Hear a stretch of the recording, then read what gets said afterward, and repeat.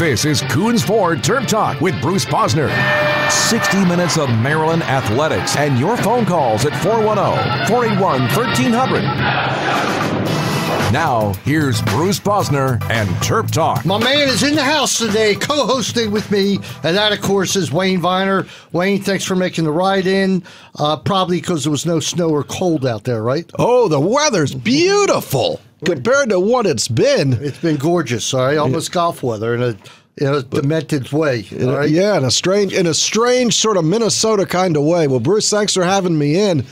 I mean, I think the big news of the day, still Maryland heading out to Ohio State, and another basketball injury, Bruce. Dion Wiley, diagnosed with a concussion. We thought he just got poked in the eye the other night, but it's worse, and he's going to be out for the Ohio State game. I think Maryland's down to 8 scholarship players. That's devastating.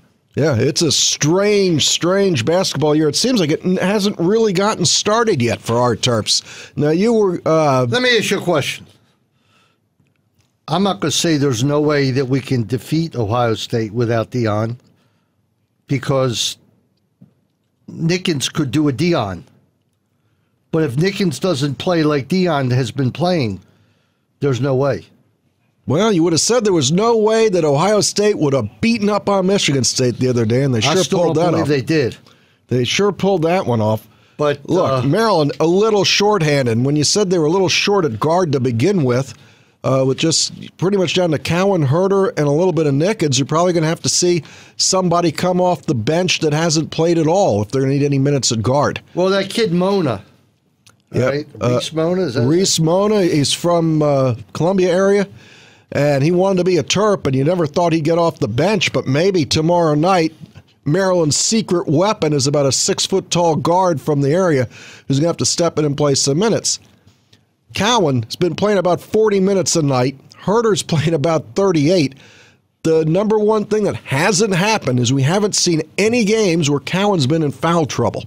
And Maryland can afford to have Cowan off the floor heading up to Columbus tomorrow. They might be forced to play a zone. I mean, I don't know how well Ohio State shoots from the outside. In league, 43% from outside, but overall not very good. They just got hot recently, and suddenly they're making three-pointers, but historically, no. You know, it's funny, that Michigan State game was so, for whatever reason, a 30-point win was very emotional for them because, you know, they came out okay, but then they, collapsed.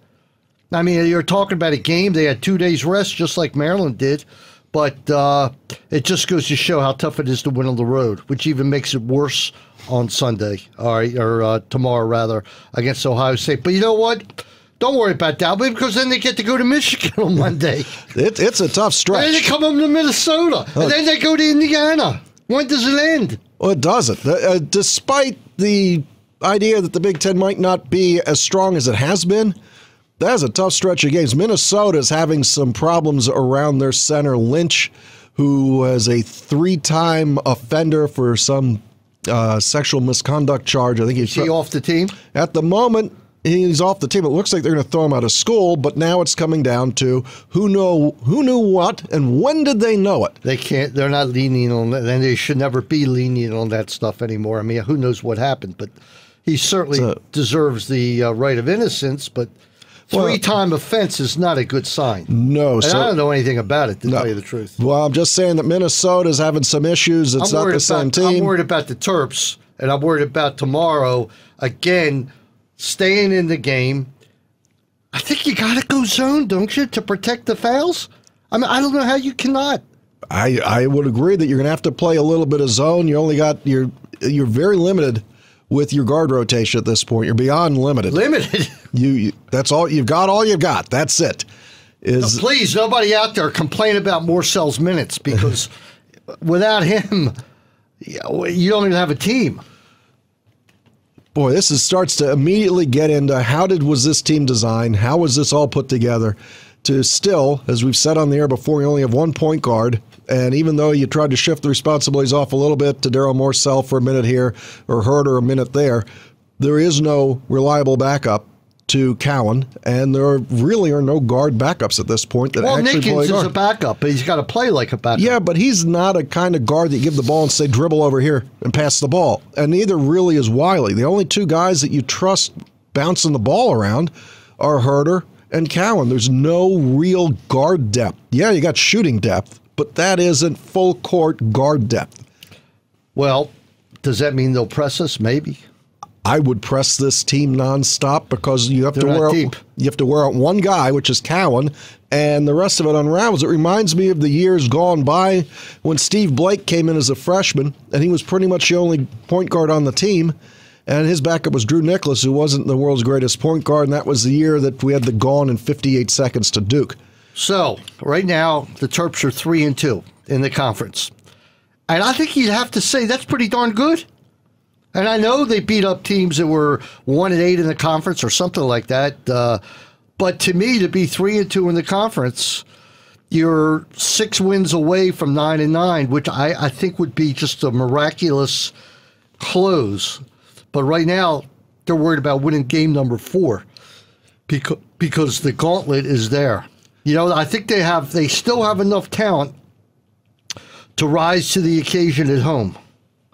But on the road, I don't know, Wayne. Well, they got their one road win at Illinois. I can't think that's going to be it. But as Maryland has sort of up and downed itself, I think Penn State's gotten better, but Maryland beat them. I think Rutgers has gotten better. Maryland's beaten them. On the other side, some teams that we've perennially seen as powers, like a Wisconsin, not so much. The rising power Minnesota, not so much this year.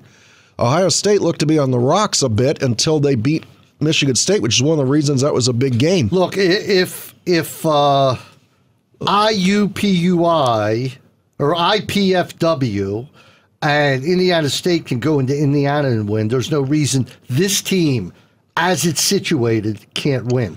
So let's talk I'm not sure they could beat Ohio State. This guy, Keita Bates-Diop. Yep. Is that how you pronounce it? I believe so. Okay. He's pretty good. 32 points against Michigan State. I was flabbergasted. Not that they beat Michigan State, but the way they beat them.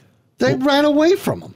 How could that happen? You and me looked at the stats on Michigan State, and everybody off the bench who was killing us missed every shot. They missed every shot. They had turnovers. They were frustrated. Look, Cam Williams, a Baltimore kid, is getting minutes. Jayshawn Tate, sort of a 6'5" or so do-everything for Ohio State. This is still a tough team, and I'd like to see Maryland come out and be a tough team.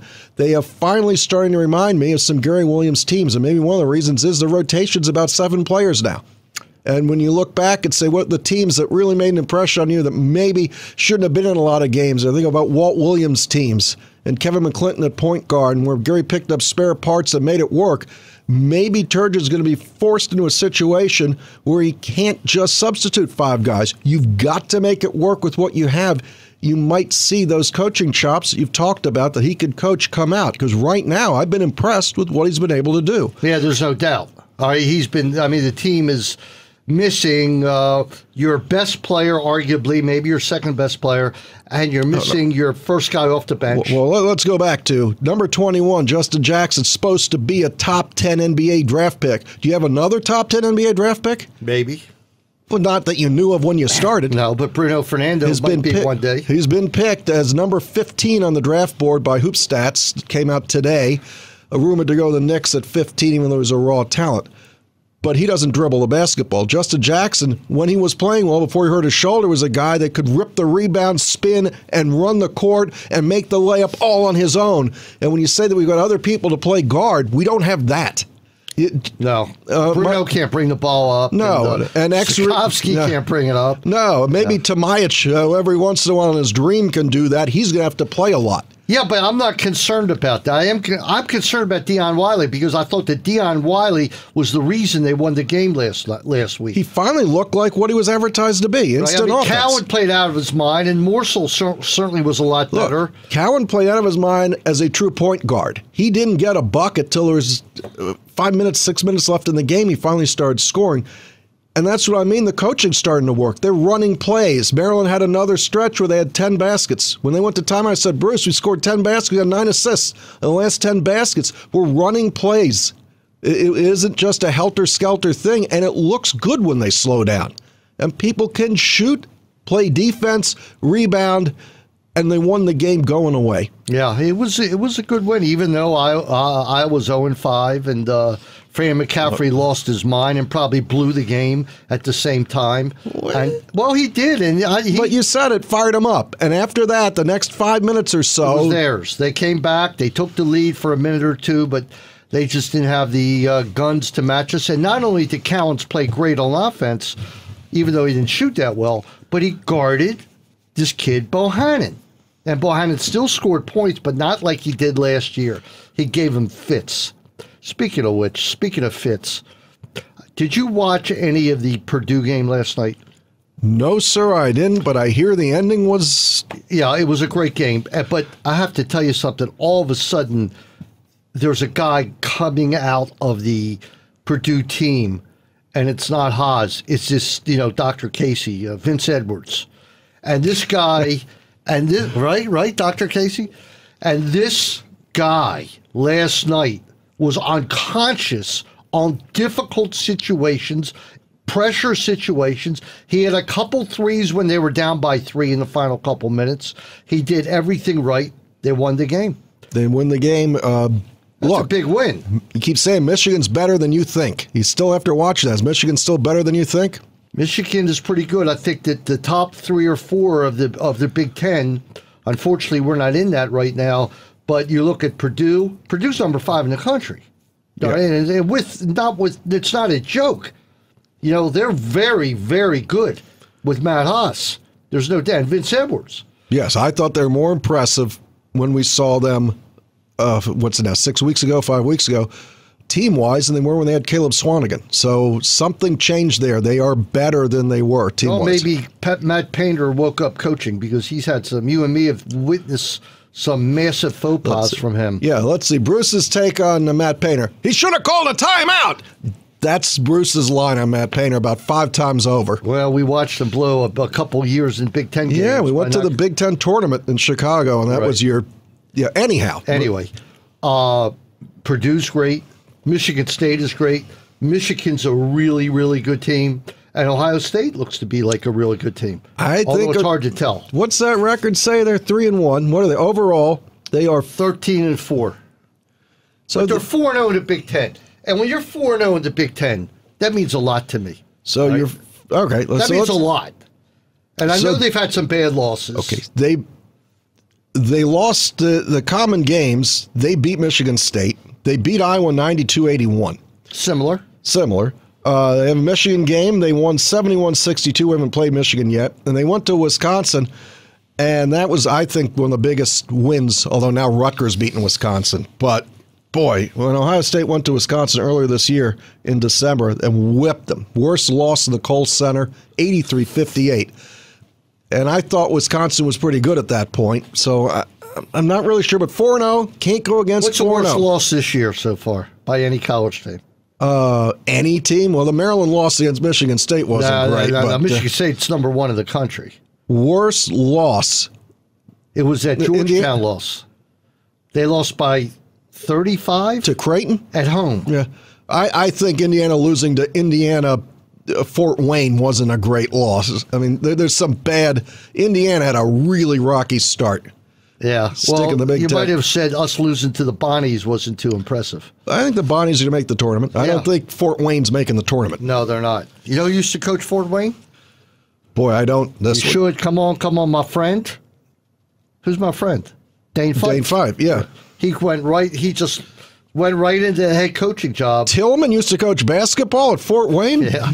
Listen, Dane Fife went right there, and now I think Dane is waiting out his time as Izzo's assistant. It's strange with you having friends on Michigan State basketball. I don't hate them as much, probably only for this one. And then I got to meet Izzo. And how could anybody dislike Izzo? I mean, this guy, how long did we talk to him for? A while. And for me, it was another half hour. Right. And we just went over everything, and he's talking to me, He knew who. Well, I mean, he knows who you are. So that's, and then he knew because I was with you. Look, Izzo showed up when they honored Gary that time. You know, and then Maryland beat them the next night. So that was great. He says, I'm walking into a maelstrom. He said, I'm walking But that one game from 2010 when Gravis scored 18 of the last 20 points, it's just... And I promised Scott Van Pelt I'll never mention that again on the air, so I'm not going there. Okay, we won't go there because it still is... All right, so we got to update everybody on Wayne because Wayne received a tremendous honor.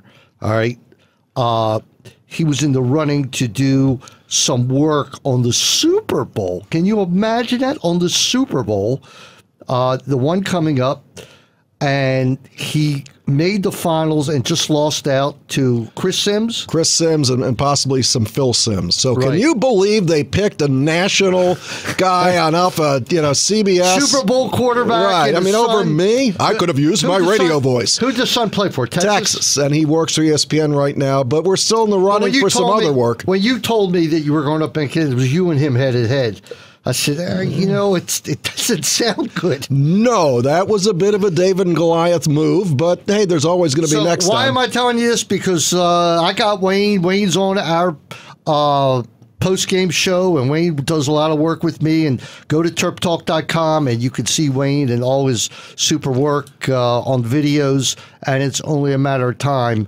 before another one of my proteges steps up. Mason's a lock, but we got a long time with him. Right. But, I think your time is coming, and you should be congratulated just for making that cut. That's an incredible cut to make, to be up against. Cut. The word cut, golf pun, because the guy sitting to my left is I can't say it out loud. Mid-Atlantic PGA Media Person of the Year. So let's hear it for Bill. Let's say thank you, Bill. There you go, Bruce. Anyway, yes. Golf clap. Yes. Perfect. But no, for you to make that level is just fantastic. I'm really proud of you, and all your hard work comes out. And just wanted to get that on the air. Well, thanks for saying that. Well, it's no thanks is necessary. We got a lot to talk about tonight. I want to go over Anthony Cowan's statistics and why they're special about how this kid's been playing. I want to look at some basketball recruiting for 2018. I want to talk about some guys who came back for football, and I want to talk some lacrosse, some Maryland lacrosse before the show's over. Right, and of course we got Dennis coming up, so we're going to talk some Flacco, we're going to talk some Ravens, and we're going to talk some LeVar Ball. Oh, you're one of your favorites.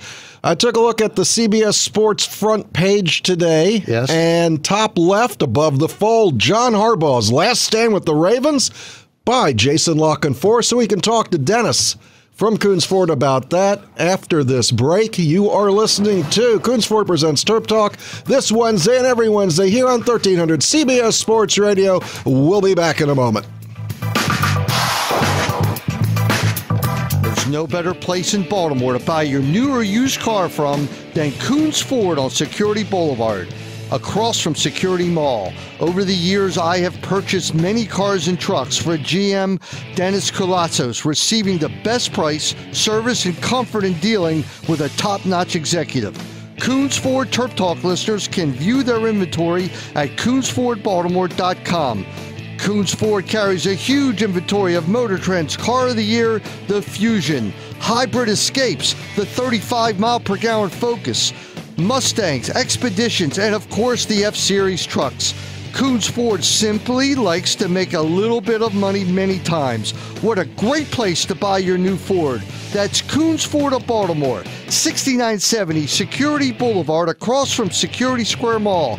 Take exit 17 off of 695. Remember, when you're talking cars, you're talking Coons. Call 410-298-3800. Kelly Exchange is your one-stop shop for individual and family health insurance coverage. On kellyexchange.com, you can learn about healthcare reform, find out if you qualify for a subsidy, get quotes, compare insurance plans, and purchase coverage. With over 36 years of experience in the insurance industry, kellyexchange.com is the only website you need to help you navigate the complexities and confusion of healthcare reform and purchase quality insurance for you and your family. Visit kellyexchange.com today. No one likes lawyers until they need one. But if you've dealt with an insurance company, you know that you're not in good hands, they're not good neighbors, and they're not on your side. I'm Mike Grossfeld. At Waldman Grossfeld Apple & Bear, we've been protecting the rights of people for over 40 years. If you've been seriously injured in an accident, hurt on the job, or have suffered at the hands of a negligent doctor, call me, Mike Grossfeld, at 888-8-LEGAL-6. That's 888-8-LEGAL-6. We'll fight for you. At Baltimore Neurosurgery and Spine Center, the professionals provide the highest quality care to the patients. My friends over at Baltimore Neurosurgery and Spine Center are fellowship-trained, board-certified neurosurgeons and interventional pain specialists that specialize in treating all spinal and intracranial disorders with more than 20 years of combined experience. The practice is founded by Dr. Ira Goranczyk and his partner is Jim Conway.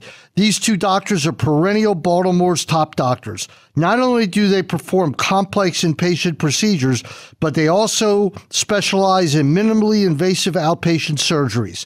If you're having problems with your neck or back, call my good friends Dr. Ira Goranczyk and Dr. James Conway at Baltimore Neurosurgery and Spine Center, 410-664-3680. Once again, that's Baltimore's best neurosurgeons at 410-664-3680. Isn't it time for your family to have the services of a financial planner? Call Rob Weissman, a certified financial consultant. Rob has provided financial planning, investments, and insurance products to the Baltimore community for over 28 years. Rob will provide a free consultation, review your financial positions, and make recommendations. He will monitor your financial plan on an ongoing basis. Call Rob Weissman, 410-868-6260. Rob Weissman is a registered representative of Parkland Securities Company, member FINRA SIPC. Baltimore, listen up. If you want crabs, you have to head to the Costas Inn on North Point Boulevard. There is no comparison in all of Maryland for the greatest crabs and crab cakes ever. Costas also serves unbelievable steamed shrimp, Greek salads, and steaks for lunch and dinner. Nick, Pete, and Costas Triantopoulos run the perfect restaurant to go with family and friends.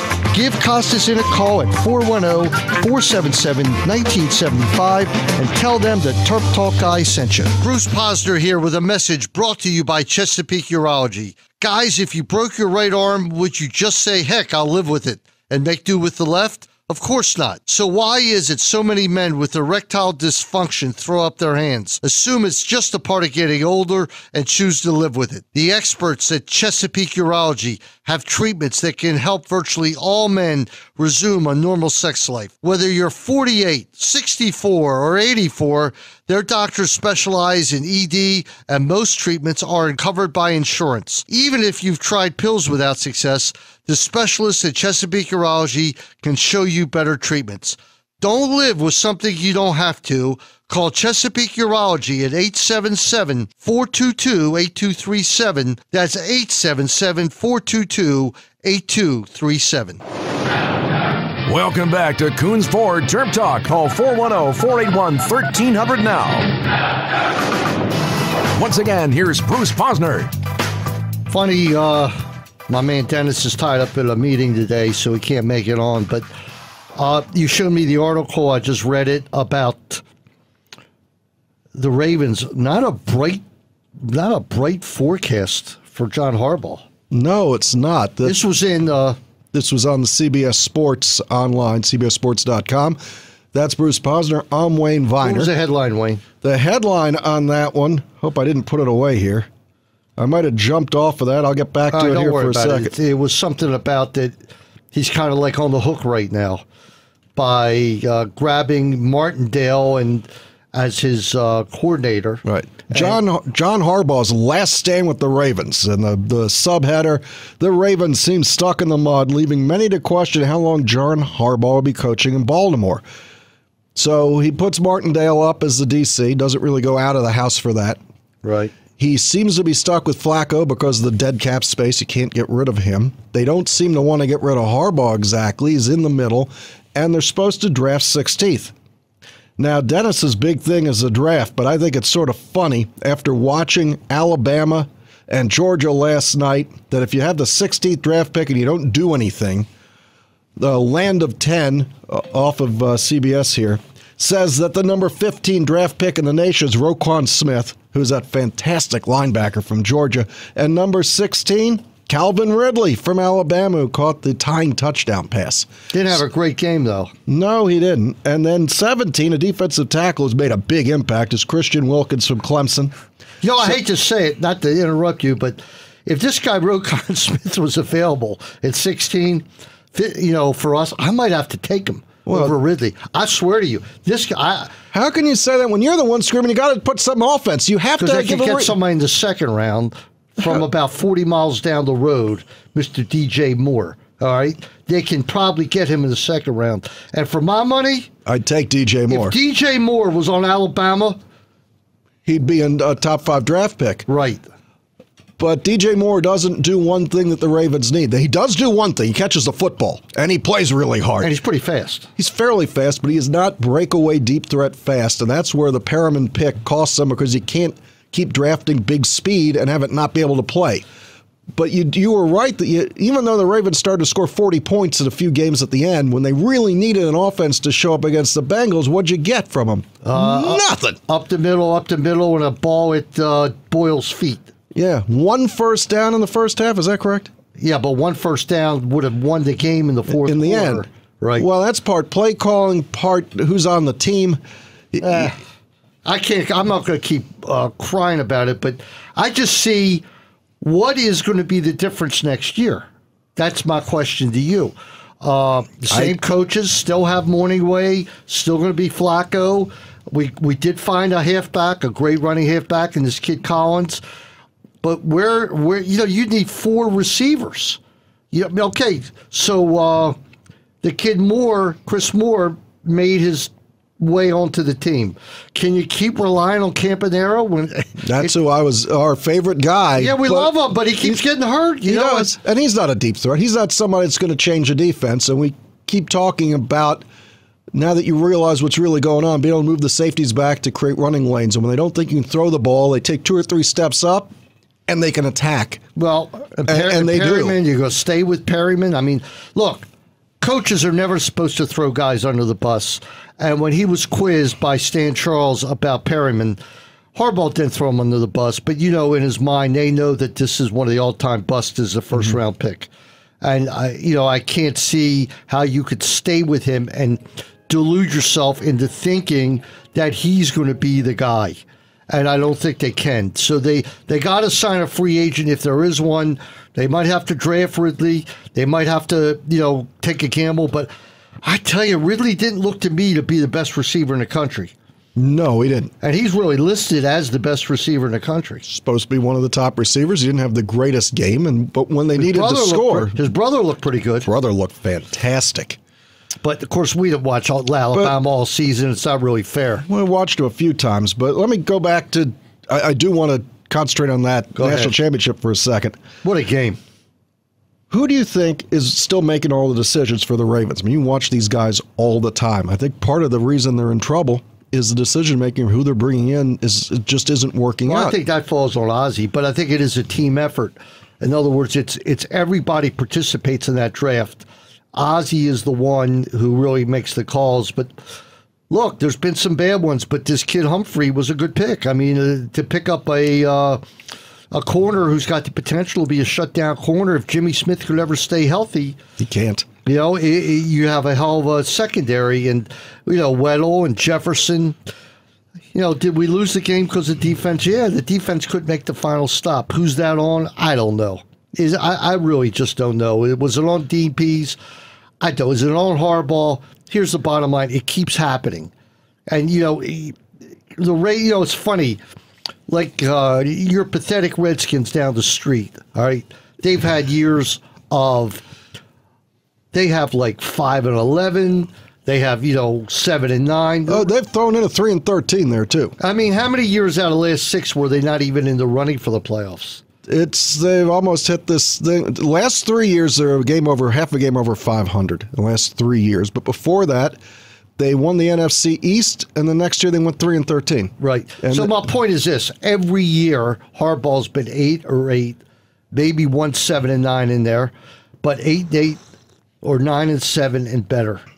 Now I know you can tell me we didn't play anybody and everybody's second string quarterback. That's just how this game has just evolved. And that's why when you watch that game between Alabama and Georgia, it was just a great game. And yeah, the kid missed the field goal. I put that on Saban. Never should have moved the ball to the middle of the field. The kid was yanking every ball to the left. So if he was all the way to the left, maybe he would have yanked through. All right? All the way to the right. Maybe he would have yanked it through. Who knows? He puts him in the middle. That's where he's been having trouble. And as you said when I brought up the Tua, and I'm not even going to touch the last name, but the freshman quarterback. Piota or something. Go ahead. Or something. Or something's closer. Almost let the clock run out before the young man, Papa. Boy, the names are legend. Thank you. The names are legend here before he missed the field goal. And then on first down, he gets sacked for a 16-yard loss. It brings up 2nd and 41. And then he throws a perfect ball into the coverage right down the chimney. He just broke free. The receiver breaks free from the corner. All right, here's the bottom line. This kid's 19 years old. That's number one. Number two, he wasn't in a significant play all year. All year. Saban's got the guts to go to him in the second half. Can you believe that? All right. I think that part's almost unbelievable to me. Listen, Saban has the guts to go to him, all right? And then he throws, he looks off a receiver fantastically.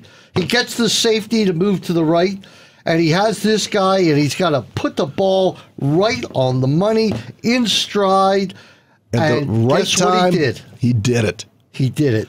And to me, and this kid was cool as a cucumber afterwards, and the rest is history, as they say.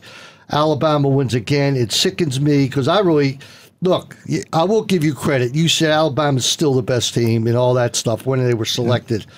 But I would have loved to have seen Alabama play Ohio State.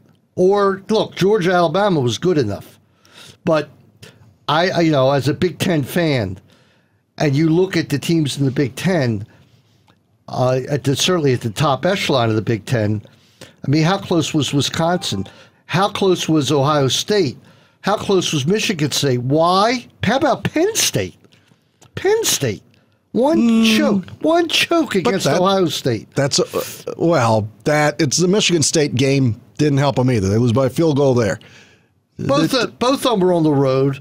Look, there's no excuses. They lost two games. So how about UCF, who has now decided they are national champions? They're not national champs. You can't be. Look, they beat Auburn, who beat Georgia and beat Alabama. But you can't go that theory. I just envision UCF playing Alabama, and it's not a game. I really don't think it's a game. Now, maybe I'm wrong. In that setting, I don't think it's a game. But go to 8 teams and end this stupid argument. They wouldn't have made it. They still wouldn't have made it. Undefeated, they'd have made it. I don't know. Maybe if you make the rule, if you're undefeated, you have to go. But they were ranked 12 when that came out. I think they would have made it. And if they didn't make it, they didn't make it. But you know what you got to do? And now the coach is gone, Frost. And next year, they'll probably be a mediocre team again. Look, me and you are so stupid. We looked at UCF on the schedule, and what do? Said winner for our Maryland Terps. We checked off the win. Hey, so what do you think? We lost 38-10, Bill. Right. We were out of quarterbacks, but I'm not getting into that now. 38-10. What do you think of this, what you call the Homer TV that they had, the other channel? I love it. Explain to our fine listeners what that is. I don't know if you got a chance to see it, but they had 2 Alabama homers against 2 Georgia homers, and they were both taking turns talking, not together. The 2 Alabama guys were on the Alabama sideline, and the 2 Georgia guys were on the Georgia sideline, and all they were doing was the same kind of stuff that Wayne and myself do, is like really criticize, really second guess, wondering what's happened. Yes, and when their team was doing well, praising them to the end of the world. It was great. It was Homer City, and it was a great way to watch the game. It really was. I had a lot of fun, and I watched it the second time. And, the other show they had where they had all the SEC coaches there commenting on it. But they're building up the SEC like there's nothing else in football. And I don't believe that to be true. I'd like to see Alabama play in the Big Ten.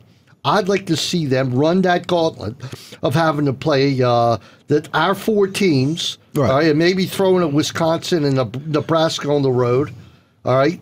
And I'd like to see what would happen, Well, they didn't play. The argument against Alabama even getting into the top 4 was that they didn't play that great a schedule. I mean, other teams were out playing, as USC complained. We decided to play Notre Dame the same weekend that Alabama decided to take on Mercer. Well, when Alabama signs up Mercer again to be their opponent, that should automatically eliminate them, and should automatically eliminate every one of those teams, all right, from being in the tournament to take that win. That win should be a negative. It should be washed out. It means nothing, all right, absolutely nothing. You play against I don't even know if Mercer's not number 1A team. I mean, a Division I team, are they? They're a 1A. So, it's really just the same thing as Maryland playing Towson. It's not fair. What did Maryland win, 63-3 or something? Right. I mean, the Alabama wins that came up a little questionable. Fresno State. Colorado State's a real team, so that counts. The Mercer game. Everything else was legit SEC football.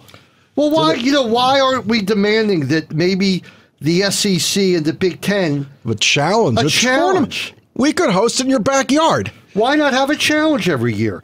All right, and you rank the teams how they are, and Alabama's got to go to Ohio State, or Ohio State has to go to Alabama. That is a fantastic idea. Think that would be better than the first week of the year or the second week when they play? Everybody plays a stiff, you know, and you know you're not going to be knocked out of the chance to go in the tournament if you lose that game. Right. It's not a bad loss, and it's one of the great road trips you'll ever have because you probably don't get to do it again. So.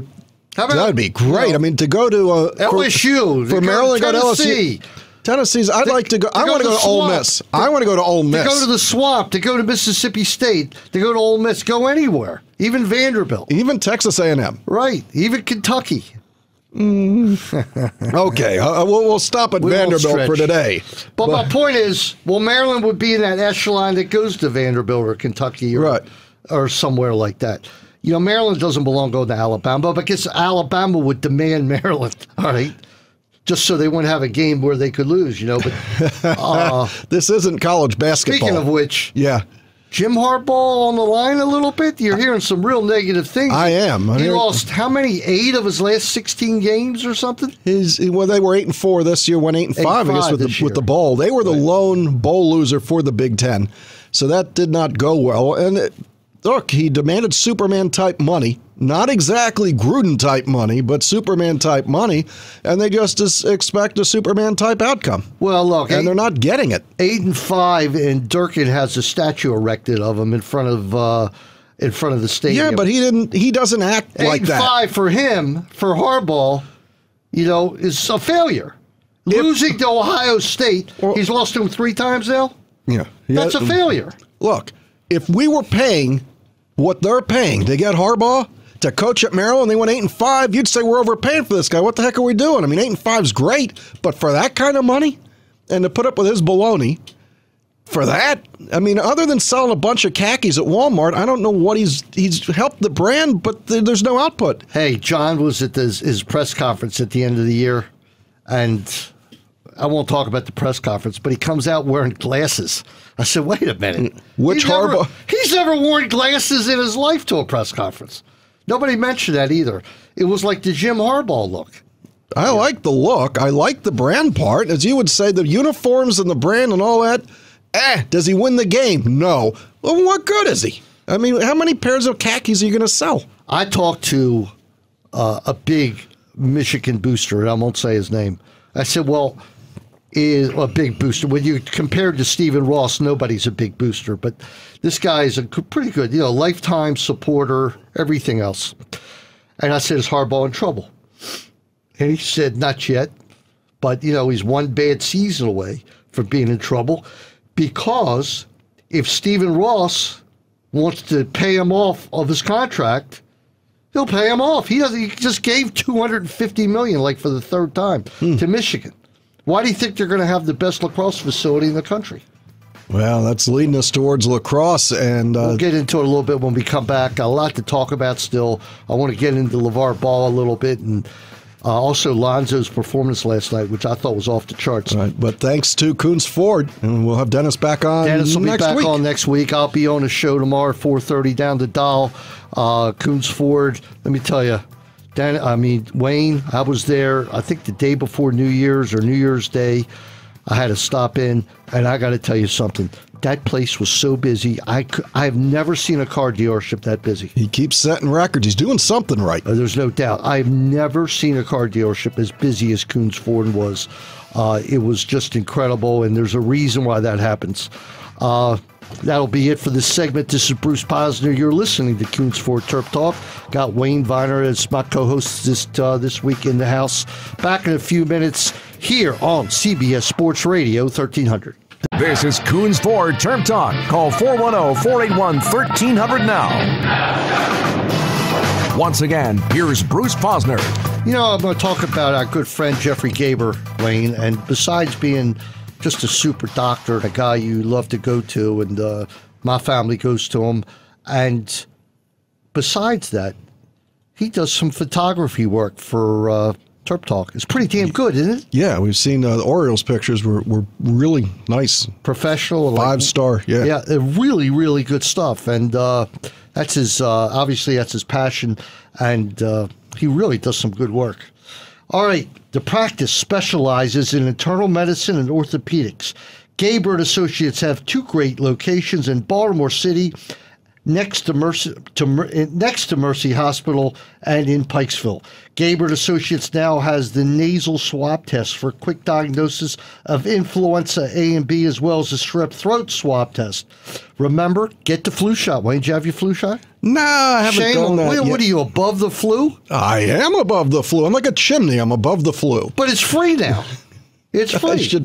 All right, I will look into that. But did you have yours, Bruce? Of course I did. Yeah. Other available vaccines are for tetanus, shingles, pneumonia, and HPV. You're not ready for those yet, but you're getting there. Check out the website at www.drgaber.com. The firm also includes my good friend Dr. Doug Shepard. Really, really good guy. Remember, call Gaber & Associates at 410-653-8840 for the Pikesville office and 410-986-4400 for the Baltimore City office. That's Dr. Jeffrey Gaber. All right, let's move into segment number 3. Enough on football for a while, till probably next year. Right.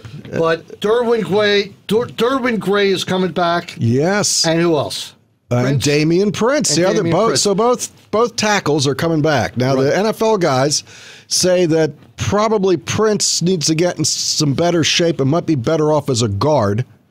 But Derwin Gray might have graded out as the best offensive lineman, best tackle in the Big Ten. A lot of the difficulties they put on the quarterback, but in the grading system, Prince and Gray came out as 5-star guys. And look, they're very highly recruited, and they started to play well. But as I've talked with Mason, I've talked to you, when Maryland needs 1 yard, 3rd and 1, they need a yard. This offensive line hasn't been able to get it. So maybe you're going to start to see some more of these 5-star guys. It's a local disease around here. Can't get a yard. All right? Between the Skins and the Ravens and Maryland. Right, but you wanted to talk about Anthony Cowan and how many minutes and what he was doing. Yeah, you teased that. I teased that. I want to talk about it because in the last game, which I was flabbergasted when I looked at his numbers, and I know you got him up there, but I got him here somewhere. Anthony, dig this. 4 for 11 from the field, not so great, but not bad. Didn't make a 3, not so great. 7 for 9 from the foul line. 1 rebound, all right. 7 assists. Handled the ball for 37 minutes, and you know the real stat, 0 turnovers. Right. Now, if Anthony Cowan ends the game and has 0 turnovers, I will tell you this much, Maryland will be in every game. Well, the litmus test for a point guard, you want a 2-to-1 assist-to-turnover ratio. Right now, it's 7-0. That's infinity. That's pretty good. On the season average, he's right on that 2-to-1 list. And I was pulling my hair out the other day because of whose turnovers. Who's Checo. Checo had 5 turnovers. How does a center have 5 turnovers? He isn't playing center. He is playing power forward. How does he have 5 turnovers? Because they put him outside the 3-point line and make him handle the ball. And guess what? He can't. He can't. Which is why, to me, when Tamea came in, they were a better team. Yes, they seem to. And somebody on one of the sites said it's the second coming of Terrence Morris because Tomaic is supposed to do all the little things. Not really a big score, but the offense runs better. But you're looking at Cowan for this season. Last year, he was the starter. He played big numbers, 29 minutes as a freshman. In his sophomore campaign right now, and considering almost all the games he played were cupcake games, he's averaging 35.6 minutes for the season. That includes all the games against Butler and Fairleigh Dickinson. And don't put Butler in Fairleigh Dickinson's class. That's not fair to Butler. But there was a lot of games in there. Catholic and Gardner-Webb. Unfortunately, we can name them to infinity. But what the heck? He's playing great. And all the coaches, McCaffrey just raved about him the other night. Do you think in the Big Ten you can average at his size and body type 36 minutes a game? Yes. Turgeon said he could play every day. He said, in fact, after the game, somebody asked him, after I started this last week, about 40 minutes, he said, I asked him, could he play 40 minutes against Michigan State? He said, Bruce, if I had another game out there right now, he could play 40 minutes. That's the kind of shape he's in. Oh, that is good shape. But it's not only on the basketball side are we in good shape, but you were telling me that from on the lacrosse side, the guy that wins the national game is a Terp, the goal scorer. What happened the other night with Team USA? Connor Kelly is trying out for Team USA. He didn't make it, but when the game's in overtime and all the great ones, Rabel couldn't score and Pinnell didn't score, and I'm naming the great guys of the game, all of them could not put the ball in the net, including some Maryland guys, John Haas, who had a great game, and Drew Snyder. It was Connor Kelly who popped the nets from 20 feet out to win the game for his side of the squad. Didn't get selected, and you know what? I'm sorry for his sake he didn't get in, but he's got another mission this year, and that's the repeat for the Terps. And this guy is unconscious. He's great. Name one of the 5 captains along, no surprise, Danny Morris, the goalie, Tim Rotance, you knew a fifth-year guy. I'm happy to see Adam DeMillo get that. He's playing Mitty. Yeah, Mitty, number 23, who happened to score 2 goals in the championship game. Connor Kelly and Bryce Young on defense. Bryce Young will be your Tim Muller this year. I just can't wait for the season to start.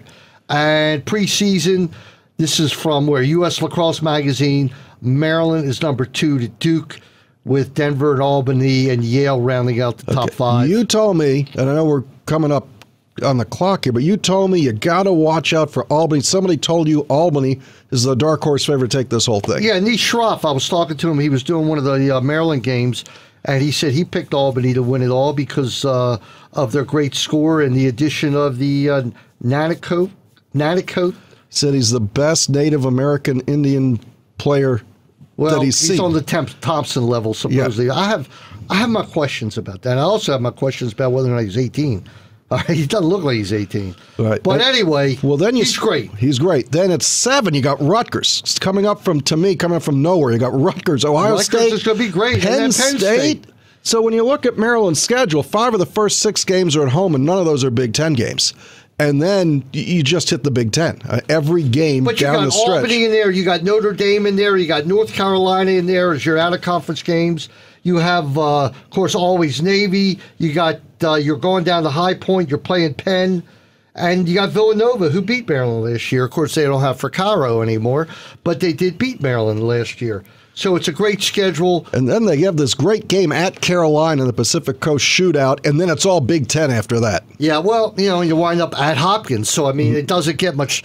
And Hopkins, they're going to be gunning for us like you can't even imagine this year. Yep. I don't care what their record is at that point. Is anybody off of Petro's back yet? And what's he have to do to get the people off of him? He's got to win a national title, which is so unfair, it's a joke. But I really believe the standard for Hopkins, the standard for Maryland, the standard for Denver, Notre Dame, Syracuse, every one of the top-tier teams is what? Get to the Final Four.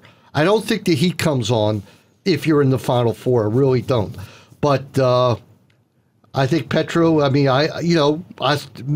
all I know is Hopkins took it to Albany in an exhibition game, which doesn't mean much. And now, all of a sudden, you hear rumblings. Virginia wants to play Maryland back on their schedule because you need that kind of win. Yeah, you do. Then Maryland plays Virginia in an exhibition game. This year's Big Ten tournament in Ann Arbor, Michigan. Lovely place to be in May. Wait a minute, but let me tell you something about Virginia. When Maryland couldn't get anybody to play them, Virginia didn't step up. Oh, no. Virginia hasn't helped. Notre Dame and Corrigan stepped up right away, and so did Bresci from North Carolina.